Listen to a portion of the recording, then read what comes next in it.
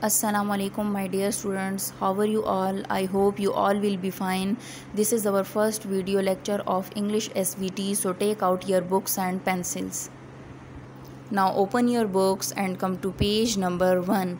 Dear students, today I am going to start from unit 1, little things, छोटी छोटी चीज़ें, मामूली चीज़ें. It is a poem which is written by Julia A. Corney, an American poetess. ये एक नज़म है जो कि अमेरिकन शायरा जूलिया ए कॉर्नी ने लिखी है. इस नज़म में शायरा हमें छोटी छोटी चीज़ों की अहमियत के बारे में बता रही हैं कि जो छोटी छोटी चीज़ें हैं इनको हकीर नहीं समझना चाहिए, इनकी भी बहुत अहमियत होती है, ये बेकार नहीं होती. जैसे कि पानी के छोटे छोटे कतरे, रेत के छोटे छोटे ज़र्रे मिलकर बहुत बड़ा समंदर और खुशगवार ज़मीन बनाते हैं. इसीलिए इन छोटी छोटी चीज़ों को छोटा या हकीर नहीं समझना चाहिए, चाहे वो कितनी भी छोटी क्यों ना हो. Dear students, now I am going to read the poem, so let's get start. Little drops of water, little grains of sand make the mighty ocean and the pleasant land. Little drops of water, पानी के छोटे छोटे कतरे, little grains of sand और रेत के छोटे छोटे ज़रे, make the mighty ocean and the pleasant land, यानी कि मिलकर बहुत बड़ा समंदर और खुशगवार ज़मीन बनाते हैं. Drops कतरे, वाटर पानी, ग्रेन्स ज़र्रे, सैंड रेत, माइटी बहुत बड़ा, ओशन समंदर, प्लेजेंट खुशगवार, लैंड ज़मीन. Dear students, as you can see in this picture and ocean and land, ये समंदर जो है वो बहुत सारे छोटे छोटे पानी के कतरों से मिलकर बना है और ये खूबसूरत ज़मीन जो है ये बहुत सारे छोटे छोटे रेत के ज़रों से मिलकर बनी है. So the little moments, humble thought they be, make the mighty ages of eternity.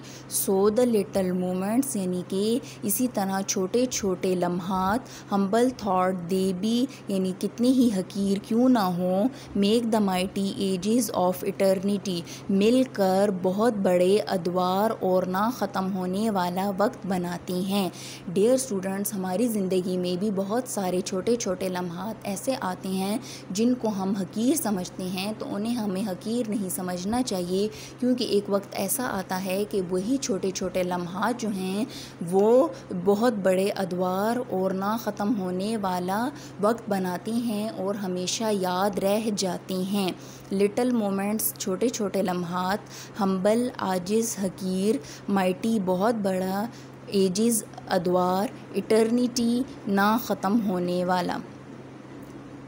So the little errors lead the soul away from the paths of virtue into sin to stray, यानी कि छोटे छोटे जो गुनाह हैं वो हमारी रूह को नेकी के रास्तों से दूर ले जाते हैं और गुनाहों में गुमराह कर देते हैं. लिटल एरर्स छोटे छोटे गुनाह, सोल रूह, पाथ्स रास्ता, वर्च्यू नेकी, सिन गुनाहों को कहते हैं, स्ट्रे गुमराह होने को, भटक जाने को कहते हैं.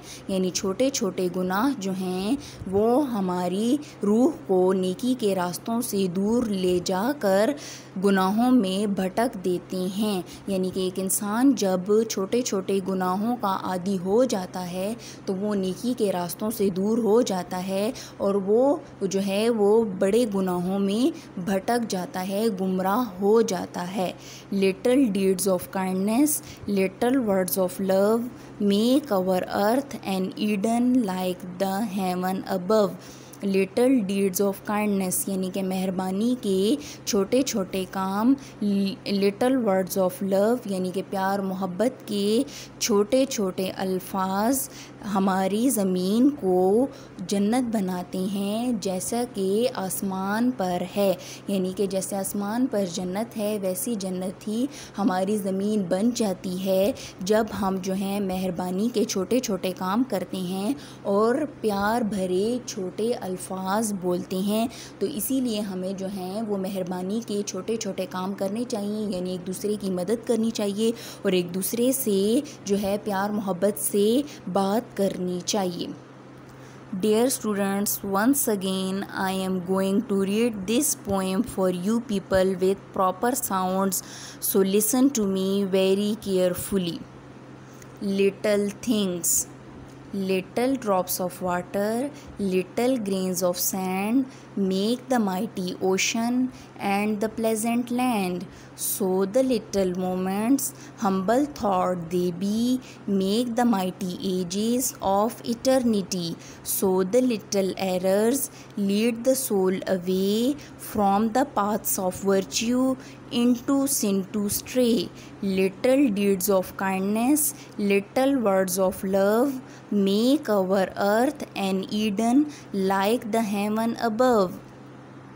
Dear students, I hope you enjoyed the poem and got the lecture. Thank you.